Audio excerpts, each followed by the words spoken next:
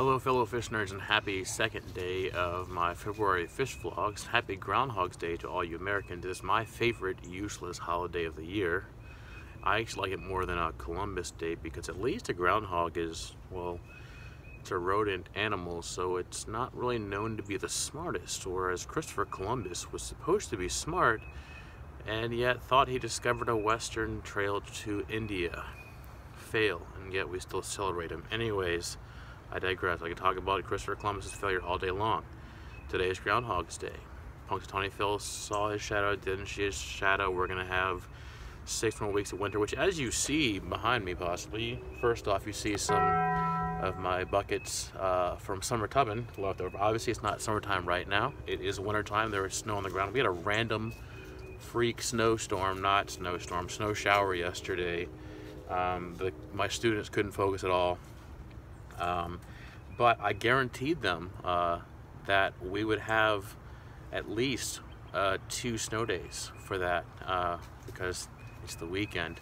But no more because, well, tomorrow, Sunday, it's going to be in the 60s. So bye-bye snow, bye-bye snow days. Anyways, Groundhog's Day, favorite useless holiday of the year. So what I want you to do in the comments below is put your favorite Bill Murray Groundhog's Day movie, you know, the movie Groundhog's Day with Bill Murray. Put your favorite quote from that movie down below. I have a hypothesis. I have a suspicion as to which quote is going to win, which one's going to be the most popular. So put your favorite quote from that movie down below. Hopefully those of you that have cable in the US are watching it at least once today, just in the honor of Groundhog's Day. I don't have cable anymore. I watch YouTube and Netflix and Hulu instead, and so I will probably have to find a way of watching it today, but definitely one of my favorite useless holidays of the year. Anyways, I digress a lot. Today's video I'm really excited about because it is one that I've been talking about and thinking about for probably 2 years. It's a very simple one. I don't know why I haven't done it yet. Well, I do know why, because I'm lazy. It is a video on how to set up the most simple, cheap, and fast 10-gallon aquarium for freshwater fish. I'm outside for certain reasons, but anyways, I'm making this video now because a friend of mine from school, a legend in the county, he is setting up a 10-gallon fish tank for his daughter and was asking me questions like, hey, do you know anything about fish? I'm like, yes, I do. So I told him I'd make this video for him and show him how to do it, show him how to set up all the Airline and all that kind of stuff, and make it super simple for him, as cheap as possible. I sent him the links, which, by the way, I've posted down below in this video. Post the links to the supplies that are on Amazon that are cheapest for most of the expensive parts. And then some of the other smaller parts, which I'll point them out as well, those are actually cheaper in Walmart, PetSmart, Petco, etc. And then I recommended him to go to local fish stores to actually get the fish when the tank is ready for fish. So this video is for my friend from school and all of you viewers, but he was finally the straw to break the camel's back to get me off my butt to actually make this video.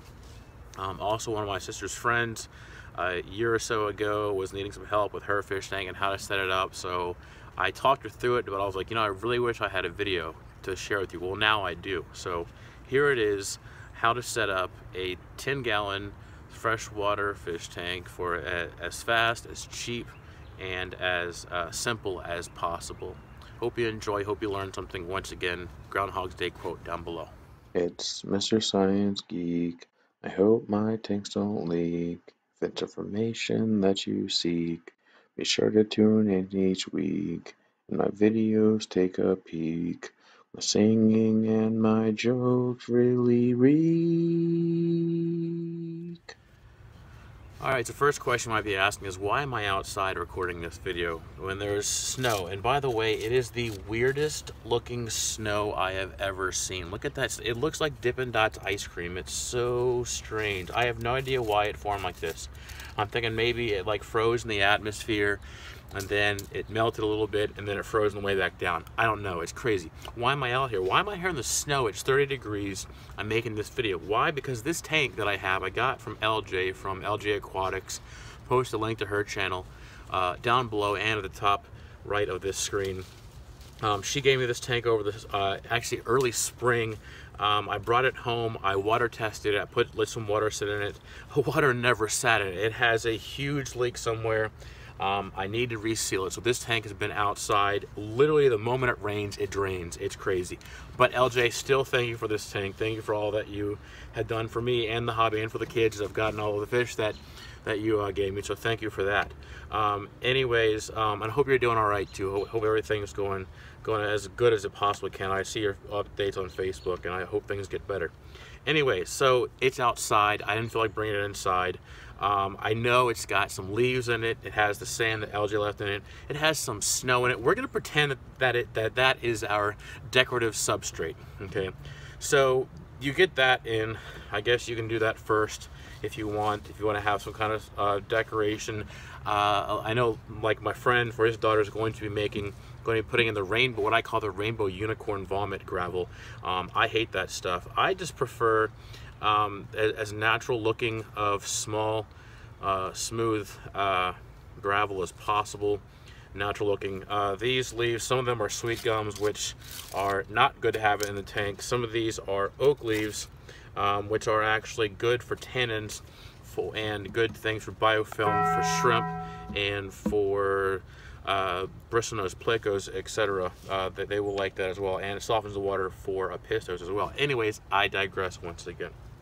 So we have a tank. It's set up in a secure location, hopefully wherever you can put it in your house. It's on a picnic table for me for filming purposes. So here we go. So the first thing, one of the fastest ways to get your tank going, and you see this is a used sponge filter. This is actually out of my shrimp tank in my bedroom, what I highly recommend is that you find a fish nerd friend. If you're local to me, contact me. You can message me on my Facebook page, a link to that down below if you're local to me. And I will find that fish nerd friend that will give you a cycled sponge filter, which they're not going to be the most beautiful clean things, but that way it already has the beneficial bacteria on it. Hopefully they take off the hair algae like what mine has here. But anyways, and that way it'll get you in your cycle going faster. I'm actually not going to put this in first. I'm going to put this off to the side for right now, and I'll explain why later. But that's the biggest time-saving tip that I can give you. So start off with the air pump. With this air pump, I have no idea what brand it is. I don't recommend it because I don't know how it works. I've never tried it, but it's an air pump, okay? It has an outlet for you to put the air hose on, has the plug for you to plug it in. So let's say we have that ready to be plugged in. And I'll put a link down below to all this stuff on here. They're Amazon associate links. I get 4% of whatever you buy on anything on Amazon, whether it's these products or anything else, and it doesn't cost you anything extra, and it honestly helps me to support my channel and my classroom as well. So please, I would really appreciate it, and thank you in advance. So air pump. From the air pump, you get some Airline tubing, which, by the way, a lot of this random stuff I had laying around because a former coworker of mine had a neighbor, I think, that got rid of their fish tank stuff. So she gave me a 30-gallon and a 5-gallon, and then a box of stuff that was some of it was very vintage 90s aquarium equipment. And this pump was one of those things. So this pump, then you just put on the Airline tubing, put that off to the side. Then that goes to let me cut this tubing with my knife, or scissors work too, but I have a knife on me right now. Cutting it away from yourself. Airline tubing goes up into the check valve, which I'll take. Goes up into this one way. You just follow the directions. This is super important. It prevents backflow of water in case the power goes out, or for when the power goes out. Get one of these. One of them is less than $1. Two of them is less than $2 usually at PetSmart, and that's where I'd recommend to get those. To get these is from PetSmart. It almost, unless you get it in like some kind of deal or package deal on Amazon, I would advise against getting it on Amazon. So you simply put the tube coming from the air pump to the one-way valve, and you want to put it about wherever water level is going to go, about that, because that's the furthest that water will backflow into. From there, you just have a little short section, as you see I have here, into a I think this is actually called the check valve. This is basically an air manifold is what it is, and where you can dial it. This is just the simple two-way air valve, and you actually don't even need two of them. There is a more simple and cheap version, but this one's a lot easier to find. Find these in PetSmart, Petco, Walmart. The two-way one is probably somewhere around $2 or $3, super cheap. It lasts. I've never had one break really, so plug that in. Which it's not a perfect fit because this is that's not a good thing. That's an old airline tubing. Here, I'll cut a smaller piece here. Let's cut a smaller piece for this. And I'm not as cool as Michael's fish room, because I don't do bloopers. I just usually do it one take. That's an old Airline. That's old and dry rotted basically. So from the which Michael's fish room bloopers are probably the most famous parts of his videos, so I think they're really awesome and funny. Anyways, so from the one-way valve, you just follow the directions, in air comes in, air goes out to the, I think it's called a check valve, and then that just hangs on the side of your tank. Now, a more simple version, what you can do is, these are super cheap. These can basically do the same thing. If you're only going to ever have just the one tank, which, let's be real, once you buy one tank and let's say you get guppies, you're going to eventually get more. Or let's say you just keep the one tank, but then you want to have an air stone going for a second sponge filter for a friend just in case. Great, there you go. That's what a two-way thing. The other one can go for that.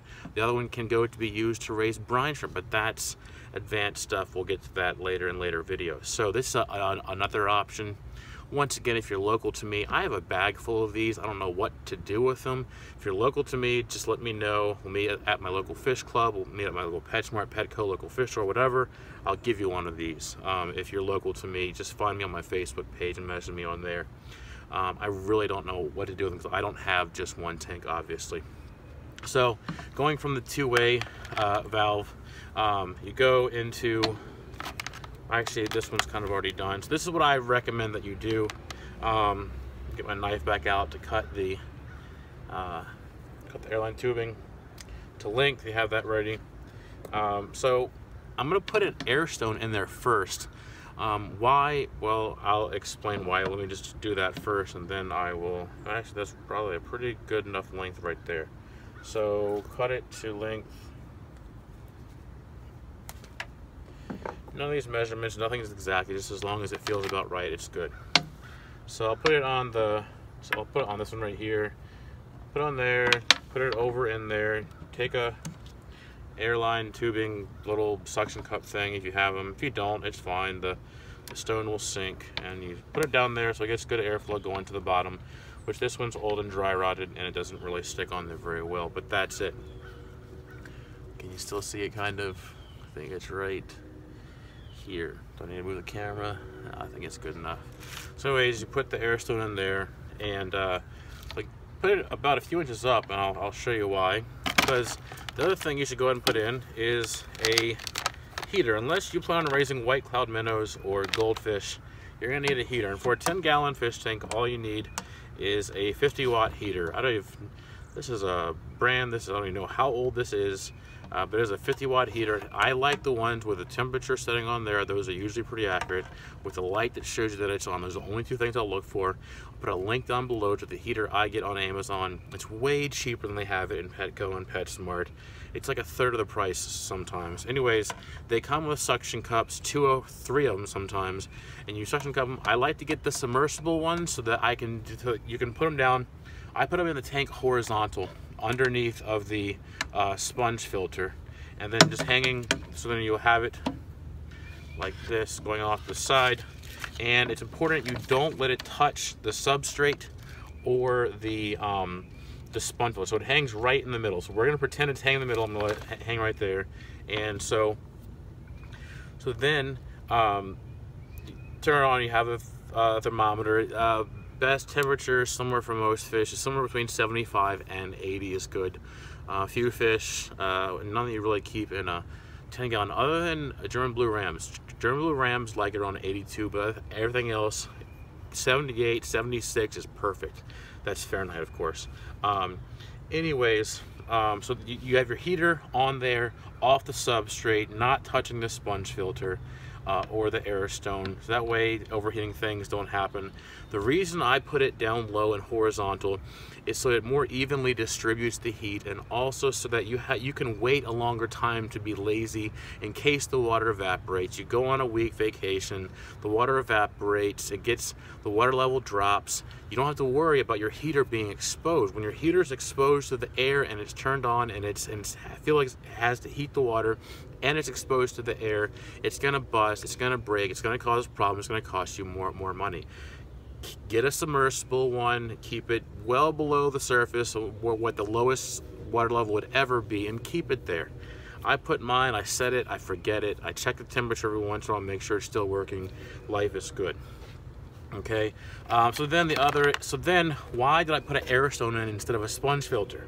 Well, because at this time you're going to plug in the air pump, plug in the heater. Well, not this time. You fill it up with water first. We're gonna pretend it's filled up with water. It can't fill up with water. It leaks. It drains as soon as it rains. So we can't do this. So your tank is now filled up with water. Most you're going to use tap water. Most you're going to use water from the county. Water from the county has chlorine, possibly chloramines in it, which can kill your fish and will kill the bacteria on your pre-cycled sponge and possibly pre-cycled substrate if you get some from a friend. So do not put the sponge filter in yet. Do not put, well, the substrate, just that has to be there. It's going to have to suck it up and possibly kill some bacteria. So the tank's filled up, you plug in the heater, you plugged in the air pump, and you run the air stone's running. It's moving the water, it's helping to gas out the chlorine. Now there's 2 ways of doing this. One is you wait 24 to 48 hours for the chlorine to gas out. It'll evaporate out. Chloramine will not gas out. You cannot wait for it to gas. It stays in the water unless you interact with it by chemical means. There's 2 possible chemical means. Well, there's a few. The most common is prime, which is a liquid dosing, which they have the directions in the bottle, things like 1 milliliter per 10 gallons, which is a very small amount. One 250 milliliter bottle, I think it is, will treat 5,000 gallons. I forget how many gallons of water, so it'll last you a while. Put that in, and it will basically almost instantly get rid of the chlorine and chloramine in the water and help the fish have a good stress coat on them. The option I am starting to use now is Seachem Safe, which is a much larger, it is more concentrated. It's the powder version, and it can treat up to 60,000 gallons. So it's more bang for my buck. So that's what I'm gonna go with. Because I have way more tanks and do way more water changes. But the average person, prime, even the water safe, I have used that from Walmart. I feel safe in using that. They probably have it at PetSmart too, and Petco as well. I'll put links down below if I can find it on Amazon. Anyways, just put that in the water. It'll almost be instantly ready for the sponge filter. I would still give it a few minutes, a few hours, just to be safe. Once you've waited the 24 to 40 hours or treated it with Safe, Prime, or Aqua Safe, or whatever dechlorinating, dechlominating, ammonia dropping chemical agent you use. Once that's done, then you can put the sponge filter in. If you live in an area with well water, or you're using rainwater like what I do in the summertime with my summer tubs, it's instantly ready for the sponge filter, and it's not going to kill the bacteria because there's no quinine in it that will kill it. Actually, it will have some ammonia already in it, and chloramine, and not chlorine, ammonia and nitrates possibly nitrates from bird droppings on my roof that I get from my rain barrel. But anyways, that's another topic. So then, once the water is safe, once it is free of chlorine and chloramine, which you can test for that, but like I said, using those chemical agents or waiting 24 to 48 hours makes it so that chlorine is out of the water. Then you can finally add your pre-cycled sponge filter, and you're basically ready to go. Now at this point, this is really all that you need. This is all that you need to get going for a simple freshwater setup. It's not sticking, obviously. This is all you need. Now later on down the road, you can add some things like a light, which this is, I don't even know where this light is. I'll post a link to the light that I use on my daughter's tank. She loves it. You can change the colors with a remote. You can turn it on, turn it off, put on hold a light show. And it's a LED light, so it's energy efficient. But so then you can get a light. You can't even see it in frame. There's the light right there. I actually just found it this morning. I put it on a guppy tank that I have just so I can see the fish. Other thing you can add later on, obviously, is a lid, which would help to reduce the rate at which the water evaporates. It'll also reduce the chances of fish jumping out. In fact, they can jump out with a lid on as long as the lid's closed. And also, if you have a cat, you need a lid instantly. Like, you need a lid right now. If you have a cat, cats are famous for swatting at fish and fish tanks. And I've seen a bunch of pictures of people on Instagram. Follow me on Instagram, links down below, by the way. People on Instagram that had their cats are on top of their fish tanks. Thankfully, there was a lid on it, and so their fish are safe. So if you have a cat, get a lid as soon as you get everything else. Don't put fish in it, don't put water in it until you have a lid in it if you have a cat. Most of my tanks actually don't have lids, but I do eventually plan on building some lids out of, I think it's called polycarbonate, but that's a separate and more advanced video. But that's really all you need. So 10-gallon tank, get these from Petco with $1 per gallon sale. You know, most people have airplanes. I have crows that are flying over and calling at me. Anyways, 10-gallon fish tank, $1 per gallon sale at Petco. It would be $10. I got this for free from a friend, LJ Aquatics. Links down below to her channel. Hope you're feeling better, LJ.